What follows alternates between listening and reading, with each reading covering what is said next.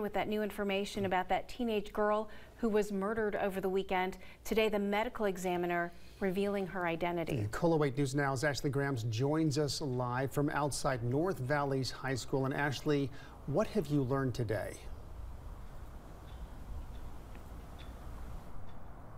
Noah, Denise, we have learned her name, 14-year-old Chloe Edwards. She was a student here at North Valleys High School, stabbed in the chest on Sunday. In a GoFundMe, her mom says she was killed by a bully. And when I talked to her family, they say she was bullied at school for a year leading up to her death. Now, I did reach out to the Washoe County School District, and they responded by releasing this statement and saying, in part, WCSD is cooperating with the Reno Police Department on its investigation to the fullest extent of the law. At the direction of WCSD Superintendent Enfield, the district's Office of the General Counsel has launched an investigation to make sure that all laws, policies, and regulations were followed. The Reno Police Department says her death stemmed from a fight on Softwinds Drive in the North Valleys. Edwards was transported to the hospital after being stabbed in the chest and later died. On Tuesday, a 14-year-old girl and a 15-year-old boy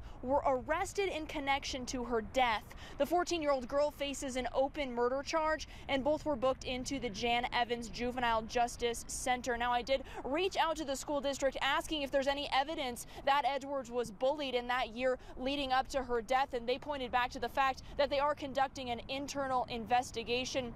Also this afternoon, North Valleys families and students receiving an email talking about Edwards' death and offering counseling services for any students, staff, or families that are affected by this tragic event. Of course, we know this school safety is very important to you, and this story is important to you. If you have thoughts on school safety that you would like to share with the school district, there is a school safety meeting coming up on March 6th that you can attend. Of course, all those details will be at kolotv.com. Reporting in the North Valleys, I'm Ashley Grams, KOLO 8 News Now.